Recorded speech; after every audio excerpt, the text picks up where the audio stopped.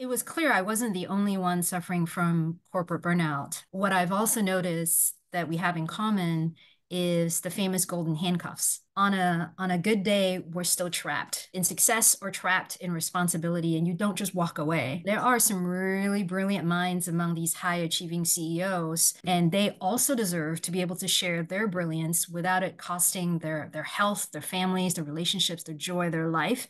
And there is a way to do that, but it is not obvious. And oftentimes, leaders just have no time, no bandwidth to figure it out. People go to them for help, but there's no one who really gets them that they can go to for help, that they can truly feel safe and see that they can get healthier. They have to get healthier so the rest of the people in their businesses can thrive. And so when I noticed that gap, I realized that that is a gap that I am uniquely qualified to help close. High achieving executives do not have to choose between their health and their wealth.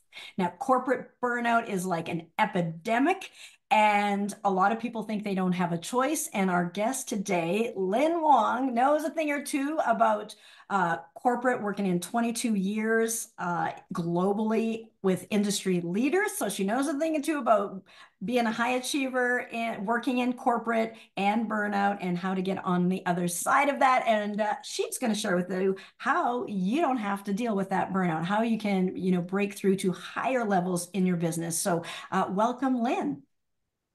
Hey, Dr. Shaunna, thanks for having me. It's great to be here. I am so excited to hear from you. You have a different background than a lot of health coaches that we talk to. You're an executive health coach, in fact, a human well-being coach. Tell everybody a little bit about what you do and how did you come to do this line of work, do this pivot into what you're doing now? Mm.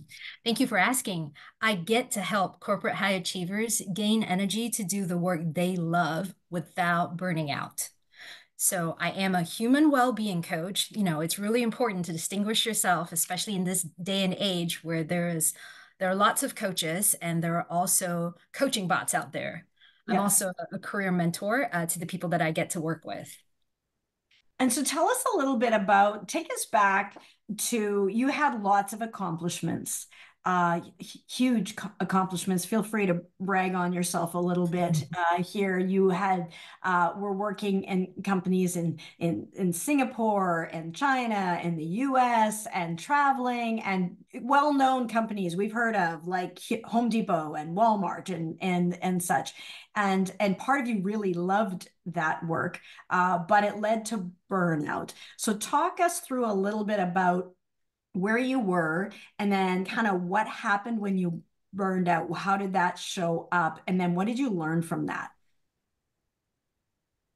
Coaches and mentors have been a really big part of my success as a corporate executive. As you mentioned, I am one of those people that genuinely loved my time in corporate. What is there not to love? You get to work with the world's biggest teams, the more the merrier. And I accomplished all my big goals in that space of living and working in at least three different countries with the biggest and best global teams, like you mentioned, in shipping and retail, all with my health and marriage in excellent states, all before 40. So, That's an that accomplishment. That's an accomplishment. That's the yeah. good news. Now, where's the bad news? Now that I'm on the other side, I can now acknowledge it. But at the time, despite accomplishing all that before 40, my original excellent health started to break down Yeah. and I just started to burn out. Why? Because I started to look to my left and right and start to compare myself to other high achievers and began to doubt myself. I tried really hard to fit into other people's definitions of success and made my achievements like smaller and smaller in the process, which then spiked my stress levels and severely worsened my already underlying imposter syndrome. Yeah. Did you have like diagnoses that popped up or symptoms that popped up as a result? Because I sometimes never people will thought feel like imposter syndrome, and that's maybe that's the first stage, but it didn't end there. Like you had more that happened. Tell us a little bit about what that was like. Yeah, I couldn't see it at the time. I mean, everybody around me was talking about imposter syndrome, so it kind of seemed like, you know, like you climb a mountain, the air gets thinner as you move to the top, and so it's just the natural part. Everybody had it. But my original good health deteriorated. An autoimmune disease found me. My hair started to fall out in clumps. There was um, a bald patch about the size of my fist, like on this side of Mhm. my head, which is why I wear my part on the other side now. Well, there's hair all over now. Yeah, so Um, you got it but at back. that point, when all that happened, I only made minimal adjustments to my lifestyle to get healthy. Mhm. I then had a really severe bout of COVID, and then burnout came for me. Yeah.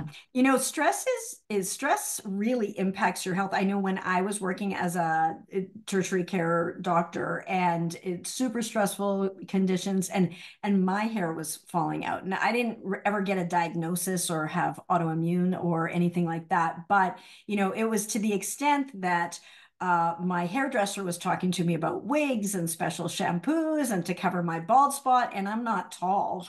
And so like other people could see that. Fortunately, it was here. I mean, I could cover it with a hat, but hats aren't always appropriate. And and it was funny as I went through and aligned and started doing work that lit me up as opposed to burning me out. There was a move in there, new hairdresser, and I said, do what you need to do to cover that bald spot, And she's like, "What bald spot?" I'm like, "Well, And she's like, "You don't have a bald spot. There's no bald spot here." And so like things, gradually over time, when you improve, so there's lots of things. So your health is challenged. I think I remember you talking about a moment. It was in May. Like there was like this turning point moment for you that you vividly remember. Share a little bit about what happened on that key day. yeah. Oh, I definitely remember. Yeah, I can just even feel the weight of the blanket. It was the same blanket I'd always had, but it just felt extra heavy that day. It was May 15th, and I just could not get out of bed, just sheer fatigue. I was about to miss an important leadership meeting for the very first time in 20 years of corporate life. Never happened. I finally managed to crawl out of bed later that afternoon and got in to see a doctor. She prescribed some tests, wrote a bunch of referrals, gave me orders to take the rest of the week off to rest. And in that week, that was the wake up call of my life. Subsequent doctor visits revealed a fibroid, a cyst, a bunch of injections to my scalp, and I knew it was time. And you still kind of get, I don't know if you'll ever shake that, but there were lots of feelings of shame, and failure and feeling like I had let everybody at work down. Yeah. I think that is the thing and so much in work and even in the hospital, like I saw amazing, well, doctors, nurses, ultrasound techs, we just churned and burned through them. It's just like they burnt out, threw them aside, got a new body in there to do the job. And that's not right because these people have experience, they have wisdom, they're brilliant, they have a lot of skill set to bring to the table, but the conditions are such that it's such a pressure cooker that it just kind of destroys it. And kind of, my mom used to tell me just because everyone else is doing it doesn't make it right. And just because everyone's doing it doesn't make it right. And I think that's one of the things that you discovered. But like these high achievers, they'll do anything for, other people, right? That's why they get where they are. And they're high achievers, they're going for it, they're doing it. But some often at the sacrifice of their sleep, of their nutrition, of their exercise, of their family and relationships, and then it starts to all unravel. And then when it costs you your own health, you no longer can do that. And it's a spiral down to the bottom after that. And so I love that you then did a radical thing in the midst of this. So you were hit with this. And I really feel like in your severe, in like super achiever status. Like, so the one thing is to just keep limping along and doing the best you can feebly and just kind of like, fade out into the sunset with the last, specks of you together, not serving anyone really. You decide to do something radical and you decided to commit to a sabbatical. You decided to take yourself on as a project to get back to a healthy state so that you could fully show up and do the work that you really love with excellence. I mean, that's a radical move, and that is like super high achieving. So tell us about, like, what happened there. What did you learn on that journey? I arguably you'd say that was the best decision ever, but you could see this is just getting worse and worse and worse. Like, we got to do something radical to get things back, on track. So tell us a little bit about your sabbatical. Well, thank you for the continued encouragement. Looking back, it's easy to talk about it, from a place of much better health and healthier energy. But at that time, in that fog, there were a lot of feelings of shame. Um, at the same time, that quiet knowing that had been building um, was just getting clearer and clearer. And that is also one of the key lessons I've learned, that I did have a choice out of burnout. And so I made that choice. I committed to a sabbatical that I'd been saving for a while. I thought I would take it at 50, maybe 67.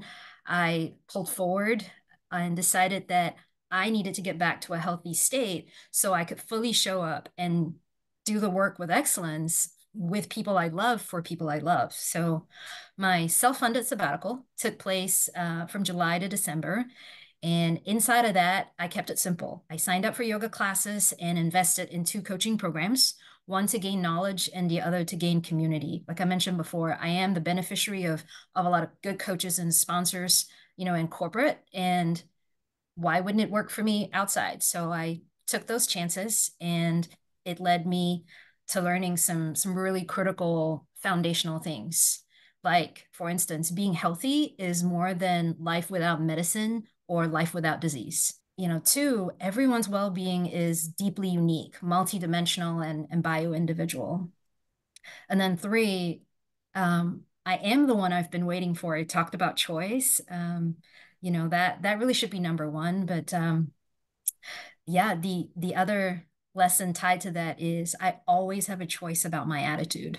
I just needed to make it. And Mhm. last but not least, something I practice every morning is me first in the morning is really key to having a good day and being of service to people I care about. I love it. So, I just want to clarify it. So those are really great, and clarify a couple of things. I love how you said, it's, being healthy is not, it gets back to, it's not just being not sick. So much of what we do and the way we look at it is just being not sick. And there's so much more. I think that's why you go to the human well-being coach as your definer. But tell people, this audience is vast and broad, and I know there's a community from IIN, the Institute for Integrative Nutrition, who are very familiar with the term bio-individual, but other listeners that we have here may not know what bio-individual means. So when you say well-being is multidimensional and bio-individual, just expand on that. What do you mean by that? Yeah. So, at its simplest and most easily perhaps understood, health is more than just your physical health. It's also your mental well-being, your emotional well-being, and your spiritual well-being. Mhm. And that's regardless of the religion you choose to practice or not. And by your individuality, the age you are in your life, how you grew up, where you live now, all those elements that make you are unique at a moment in time, and they will shift through the seasons of your life. And so, since there's really only one of us at any given point in time, our well-being is deeply unique. Yeah, love that. Yeah, love all of that. Okay, so you go through this sabbatical, you discover these things, and then how did that impact, your shift out of burnout and, those feelings of failure and shame and, what other things kind of came from that?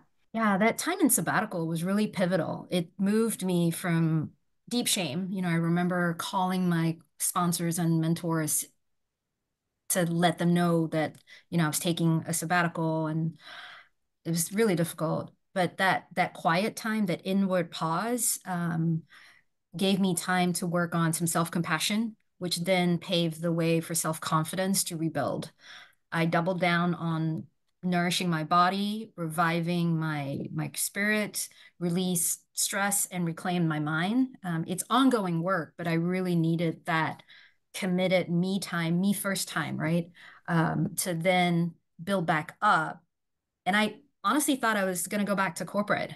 Uh, Mhm. but the combination of the quiet rest and the two coaching programs I signed up for actually helped me see that there was another opening that was just waiting for me to step into, because I have completed all I had set out to do at corporate with the biggest and best companies, and that was just complete. Yeah.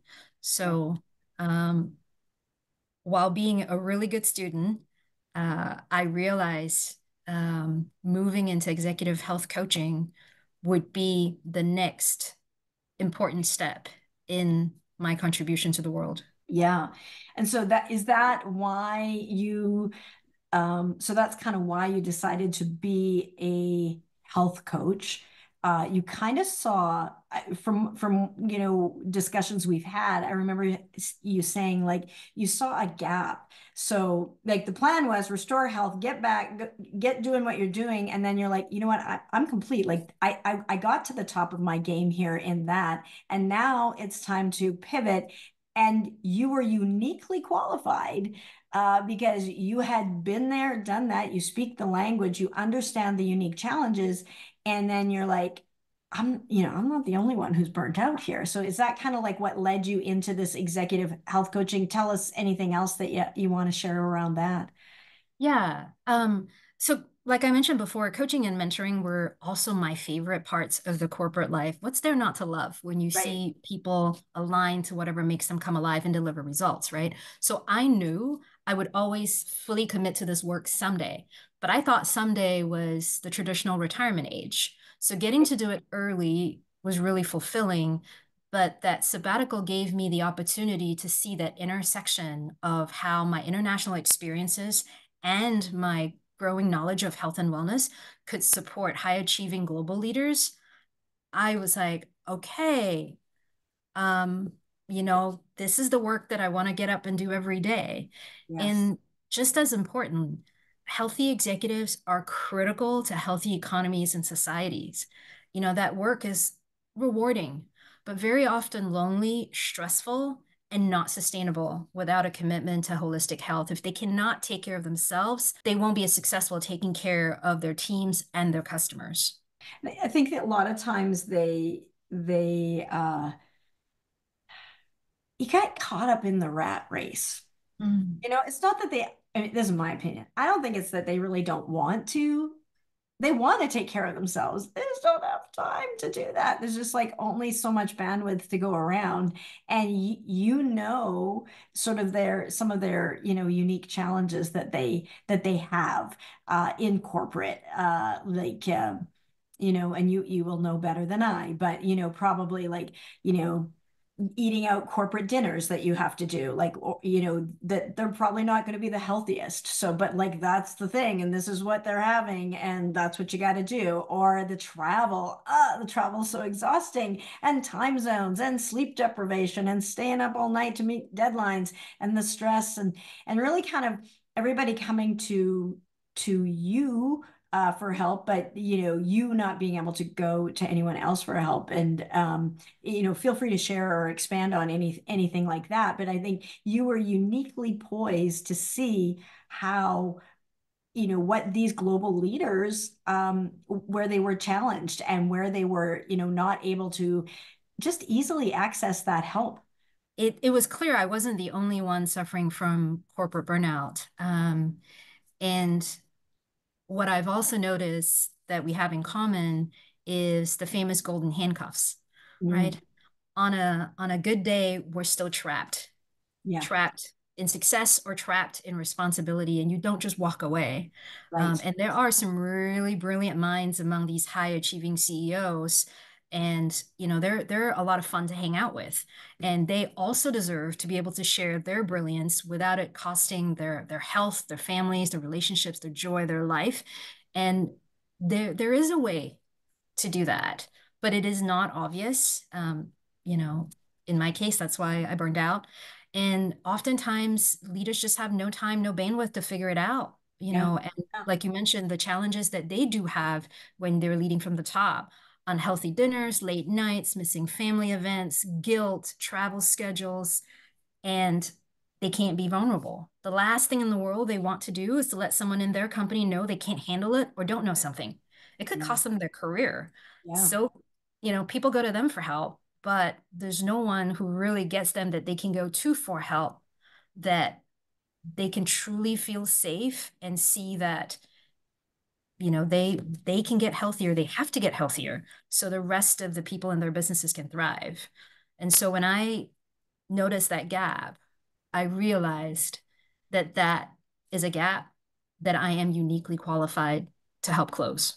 Yeah, I love it. I love it. And when they're healthier, they have a healthier bottom line too. So usually that for a lot of these high achievers, that success is kind of they'll do whatever it takes, and if it's getting healthier, which is kind of, why you decided to do the sabbatical in the first place for yourself. Now, people don't have to take a whole sabbatical now. That was your Mhm. approach, radical approach. But what you learned in that year, people don't have to quit their job. Sometimes people do. I think you do.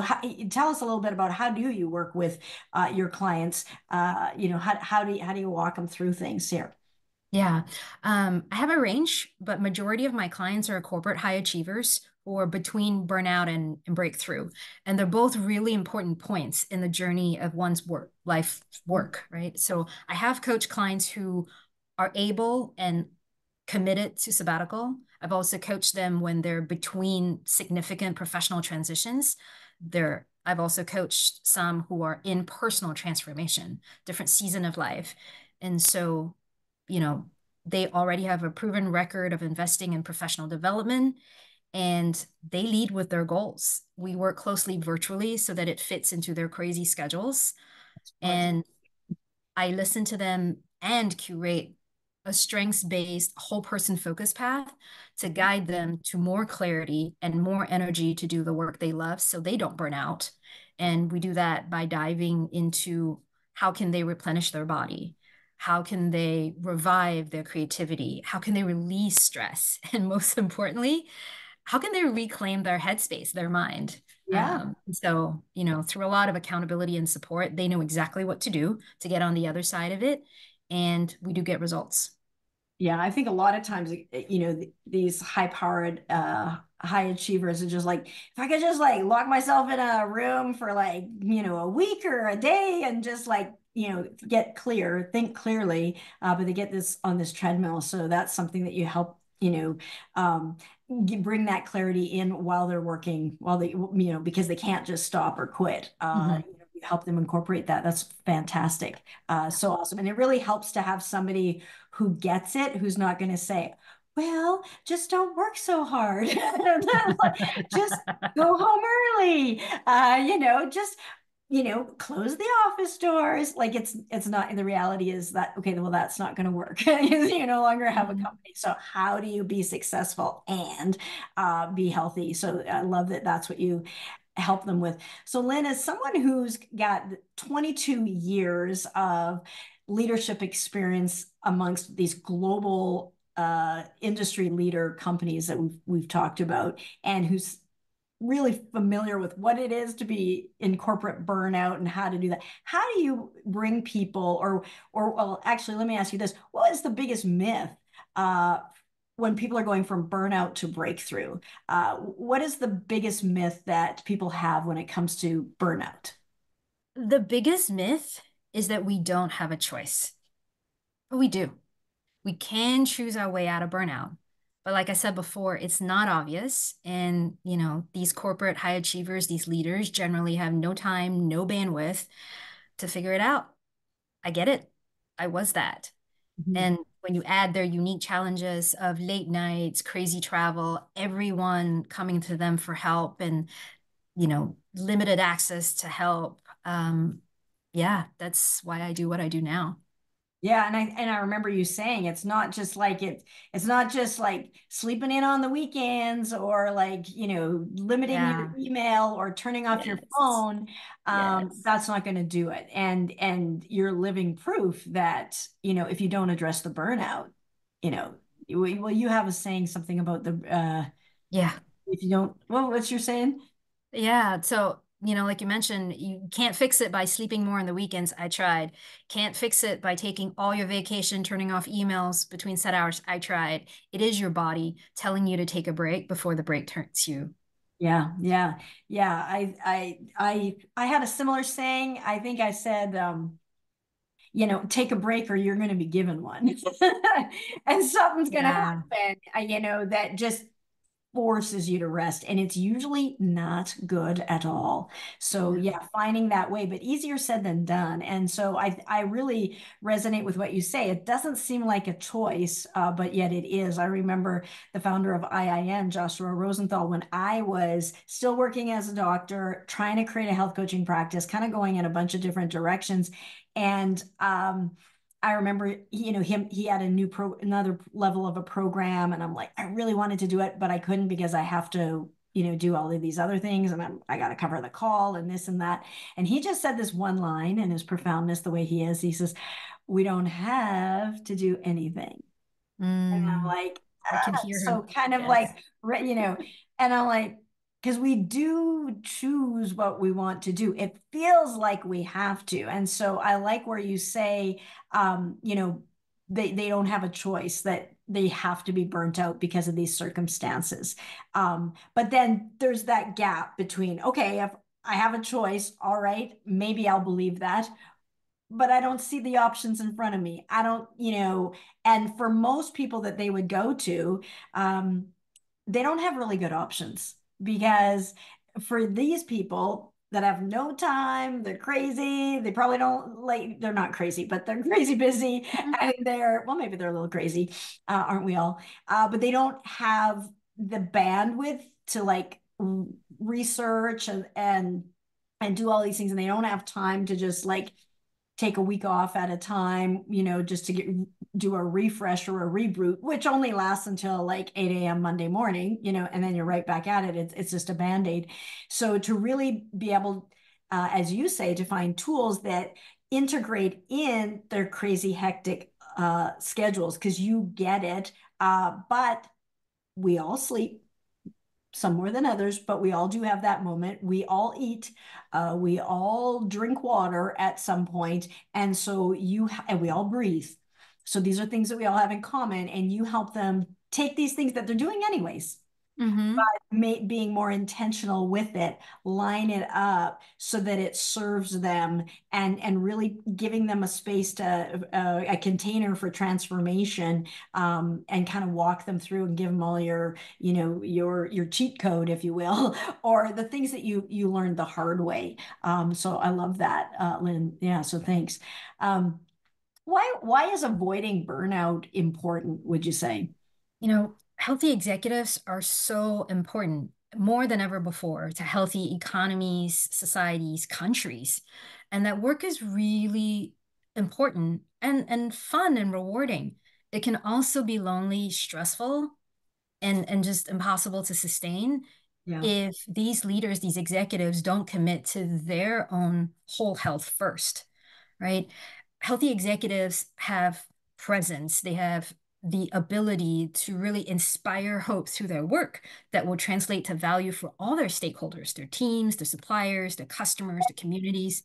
And it is really important that they take time to discover their unique, their multidimensional bio-individual work-life integrity.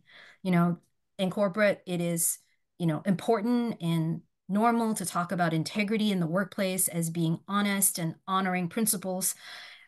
I don't think we talk enough in the workplace that integrity is about being whole and not broken. Hmm. Hmm. So, work-life integrity really begins when one takes full ownership of the well-being of their body, their spirit, heart, and mind to become whole.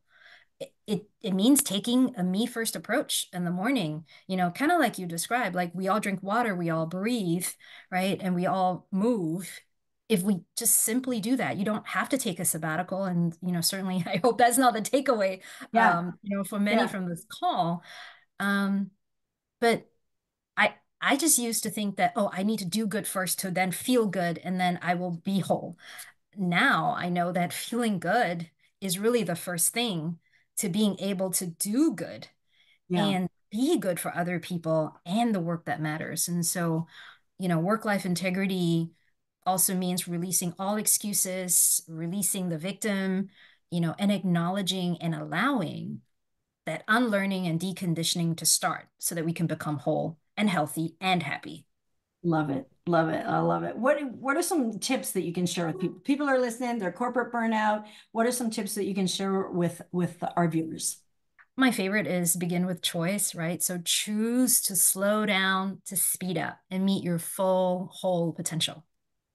Easier said than done. I also like to follow with the five basics: breathe deeply, drink water, eat whole foods, move joyfully, and sleep well. And last but not least, try and create your me first in the morning ritual to sustain yourself. It can be Yeah. something as simple as when the alarm goes off, take 5 deep breaths, then drink that first glass of water before you dive into anything else, especially your email. Yeah. And that takes no time at all to drink water and take 5 deep breaths first thing in the morning. So that's one of those little secret little ways to sneak it in there before you're like reacting to the world. So good. What are some of the spin-off benefits as you've been helping people overcome burnout? What are some of the spin-off benefits that you've seen with your clients? My clients have gained energy and clarity to move towards the work that fulfills them in the home, at work. And they've also discovered and adopted new practices that are fun and sustainable for their unique well being. And as a result, the relationships with the people they care about have also improved. Love it. Love it. So give me an example of somebody, like I believe you're talking about a woman, you'll know the story better than I do, that, you were working with her, she was burnt out. Tell us a little bit of some of the specifics of what did she start to do? Like when she got freed up and out of the grip of the burnout, the exhaustion, what happened? Yeah. Thank you for asking. Confidentiality, as you know, is critical to honor the work I do with these executive clients, right? But Yeah. I do have permission to share a little bit about the work we did together. And so this client, she actually invested in a sabbatical to reward herself after more than a decade of co-founding and then supporting the sale of a multi-million dollar Series B technology company.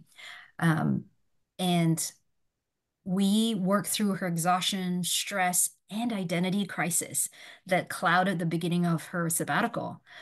She was committing to discovering her best self. Like she knew it was not over. That was just the beginning, but she didn't know how to necessarily steadily make it through. But we worked together, and 3 months later, she came out confident with healthier habits. She reconnected to her creativity and claimed her strengths. She was clear about what she was good at and how she could get even better in service of others, right? So, other fun things that happened, she used to be the leader of salsa dance groups, and she is back dancing again. She is a mom of two. Somehow she has found time to even create a video about some of her journey, including one on releasing her imposter syndrome. She's Oh. now a podcast host. She has expanded her professional network significantly, given back a lot to her professional communities, and is currently building her next business. She loves what she does, and she can now do it in a much more sustainable way than ever before. So good. And the gifts just keep on giving and giving and giving. Like you totally just helped her alter that trajectory of her life from burnout to back dancing again and new company and podcasts, and that's not everybody's cup of tea, but being able to do what she loves, and I just love it. Thank you so much, Lynn, for the work that you do, shining your light and helping these execs, because they really don't have a lot of people that they can confide in who get it, who get what they're going through. And they'll be like, oh, boo hoo, cry into your golden handcuffs. They don't even understand that terminology. So, for people who are listening and they're like, okay, well, this sounds good, but they have questions. They're like, yeah, but you don't know about my business. Or how can they reach out to you? What's the best way for them to get in touch with you or find out more about the work you do? Yeah, people can find me on LinkedIn at Lynn Wong Live or my website at lwcoaches.com. Awesome. So that's Lynn, Lynn, and Wong, Wong, and your website, lwcoaches, COACHES.com. That is fantastic. Well, thank you so much. I super appreciate you and the work that you do. I super appreciate all of you for listening. If you like this video, be sure to like and subscribe. Share it with somebody. If you know of somebody who's struggling with this, absolutely give it a share. And if you have any questions or comments, feel free to pop those below. And if you have a topic or a scenario that you would like us to dive into a leader, an expert in, then by all means say, hey, I want to know something about this particular condition or situation, and we'll line up an interview to satisfy that. So with that, have a fantastic week, everyone. Thank you, Lynn. And of course, most of all, be good for you.